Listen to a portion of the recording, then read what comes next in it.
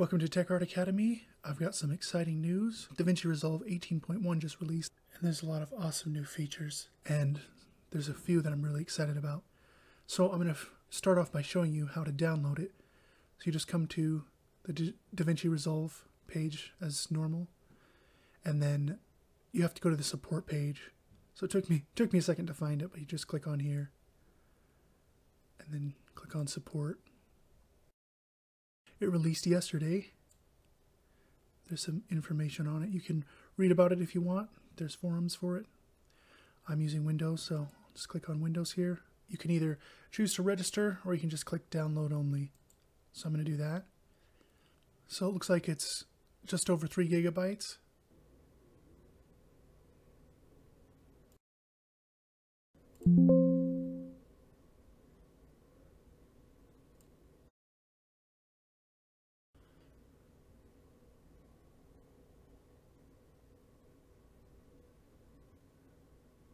All right.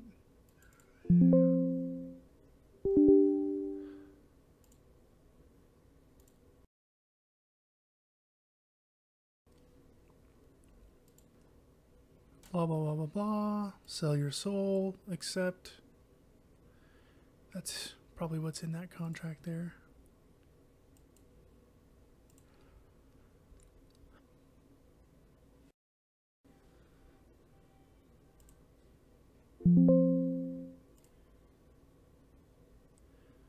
All right, it's complete. All right, it's booting up here. And this is just going over everything that's new in 18.1, kind of just a nice little overview, but we'll be going into more depth in all of these. I'll just cover the overview real quick, and then we'll go into more depth on each of these. So individual timeline locks, which makes it a lot easier if you're collaborating. Davinci AI voice isolation. This one's specifically is pretty exciting to me. I think it's a game changer, and we'll get into the details of that. Audio editing improvements, Fairlight automation and vector keyframing, and a timeline grid. These are all tools that make certain editing tasks a lot easier. YouTube render options. You can review renders and select custom thumbnails, so that's pretty nifty. And then vertical resolution support for other social media like Instagram and TikTok. Automatic dialogue leveler. This makes audio mixing way easier. Enhanced subtitle tracks. You can view this stuff in real time, so that's pretty exciting. And then, of course, like I mentioned, the performance boosters is going to be pretty exciting. All right, so let's open it up.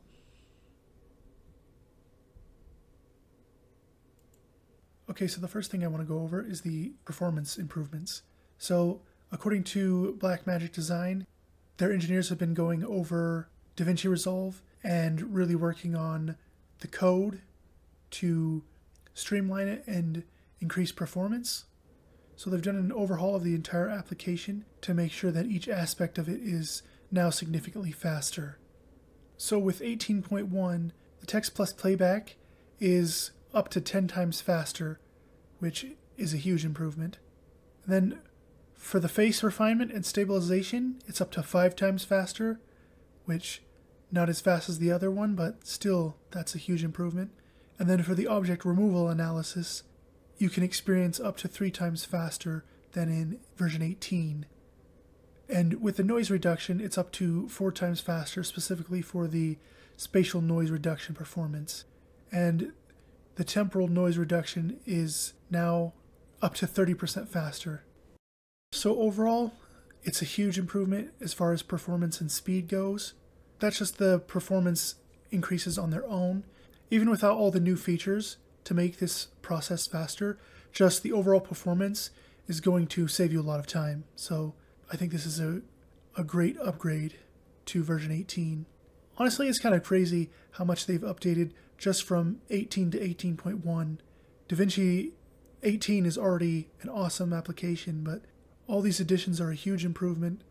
They're not just some little scraps here and there. I mean, it's really, honestly, a game changer, and I'll probably keep saying that, but that's just because it's true.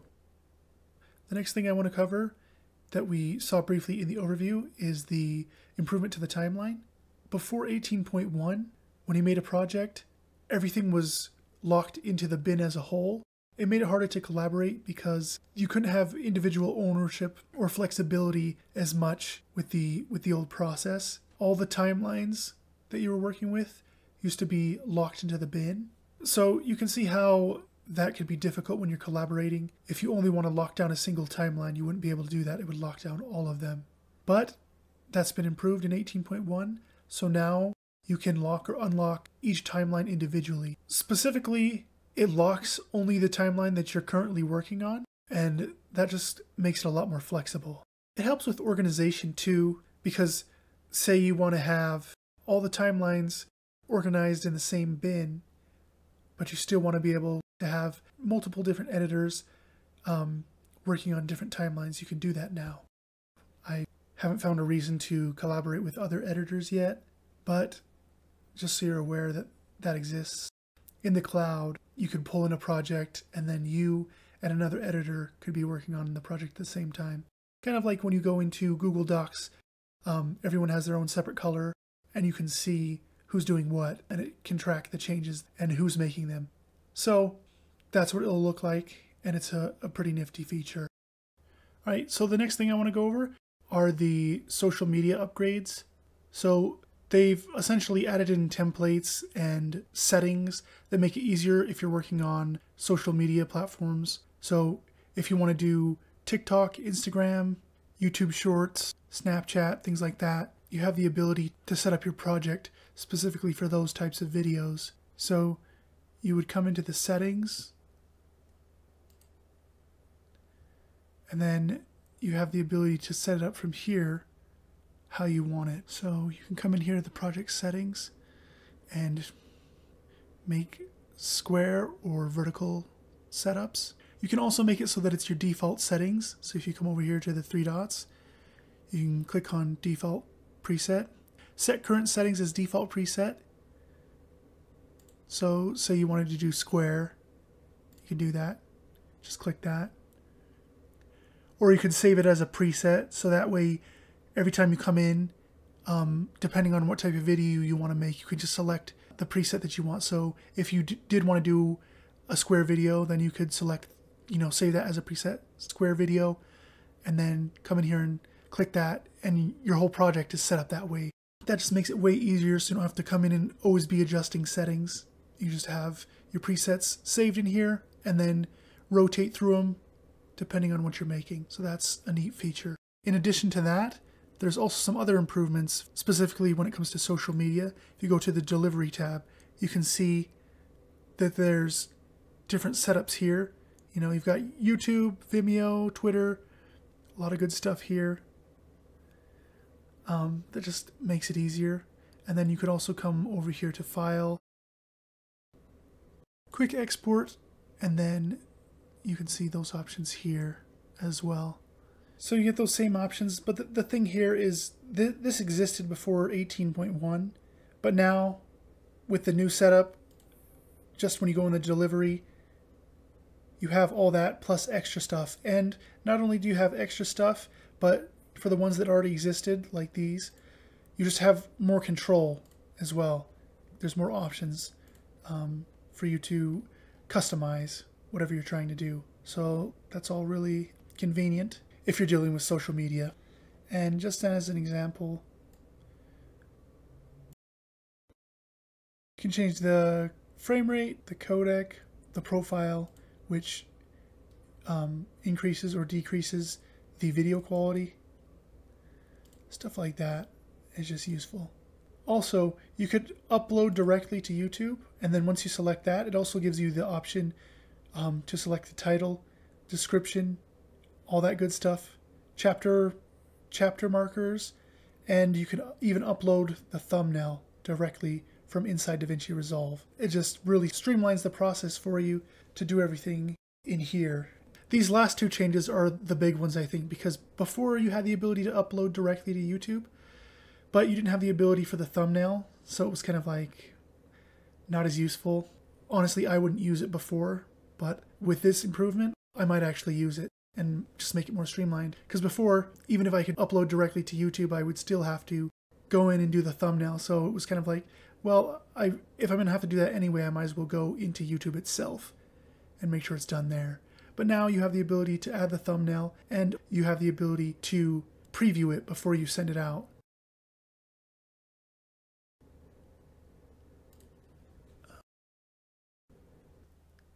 So that does streamline things, make it easier, and now the features that were in here before 18.1 make more sense because it's more complete. And so there's a lot better chance that people will use that, I think. All right, so the next feature is probably the one I'm the most excited about. There's actually two of them. There's voice isolation and dialogue leveler. And voice isolation helps to get rid of the background noise in a clip. I can show you an example of that real quick. The example that they showed was pretty cool. Crowd noise, traffic, aircraft, explosions. You only need to enable voice isolation in the inspector, and the Neural Engine AI instantly recognizes and isolates the voice. Crowd noise, traffic, aircraft, explosions. With a stir fry, really is a absolute plethora of options really for you. Today we're going to do a vegetarian one. The stir fry really is So it's a really cool feature, and this is the thing that I was actually the most excited about. I think it's the biggest deal. I mean, I've never seen anything like it. One of the hardest parts about recording is getting the audio right, and when there's all this crap in the background screwing up your take, it can be really hard to clean it up, and sometimes, a lot of the time, you just can't save it and you have to do it again and hope that some other background noise doesn't mess it up. And there are third-party tools that can do that, but usually takes a lot of work, you know, hours and hours of work, and then sometimes even after everything you can do, you just can't save certain things. There's just no way to salvage it. But with this, from what I've seen so far, it's insane. Clips that are just totally destroyed are usable right after applying that. So I really want a chance to use it. The only problem is it's only in the paid version, and I didn't realize that at first. A lot of people were asking questions about it, so I just want to clear it up. That feature in particular is only available in the studio version, which is the paid version. But the dialogue leveler is available in the free version, and that definitely helps. Another thing that can happen when you're trying to record audio is all the levels can be messed up, and you have to do multiple takes, and so in some takes you might be further away from the mic than in others, and then all the audio is just off and all wonky, and it helps you to level it out so everything's even, which is really helpful. So that's still a really cool feature. The other main feature that we saw in the overview is upgrades with Fairlight. There's actually a lot of upgrades here, but I'm not going to go into all of them. Mainly, there's more control in Fairlight, and there's live previews. So here you can see that you're able to map all the audio controls to a custom setup, which gives you a lot more control and just makes it a lot more flexible. And then the live preview makes it so that you can see the text in context of the thing that you're actually working on, so you can choose what fits best. And there's a lot of other little things. I don't know a ton about Fairlight, so I'm not going to cover all the little details, but I can point you to a resource here at the end of the video. So the last main feature that we haven't covered yet is the subtitles. There's quite a few changes to the subtitles. There's more flexibility in terms of font, scale, and positioning, which will make it a lot easier to have stuff that looks professional in terms of subtitles. And then also there's templates, which will be nice. Or I think they call them presets though. Either way, it's kind of the same thing where if you have a certain style and size and positioning and stuff that you want to keep, then you can just save that and then set it every time for every project you're working on. And an example of where that would be particularly useful is in like a series. And then there's some other details that I'm not 100% sure on, but you can look over the documentation if you want to get in the details of that. So let's do that next then. Like I said, I didn't cover everything because there's just way too much to cover. But if you want to get here, it's just the home screen like usual. You can click on that and then go to the support page like I showed you earlier. Come here and then you can click on read more. And then here it'll give you all the release notes on all the new features and kind of give you a better idea of everything that's in 18.1. So if you're feeling up to it, or if you want to know more detail on the things that we didn't cover, then you can just come here and read through everything. All right, let me know in the comments what you think, what you're most excited about. This is Tech Art Academy signing off. Have a great day and stay educated.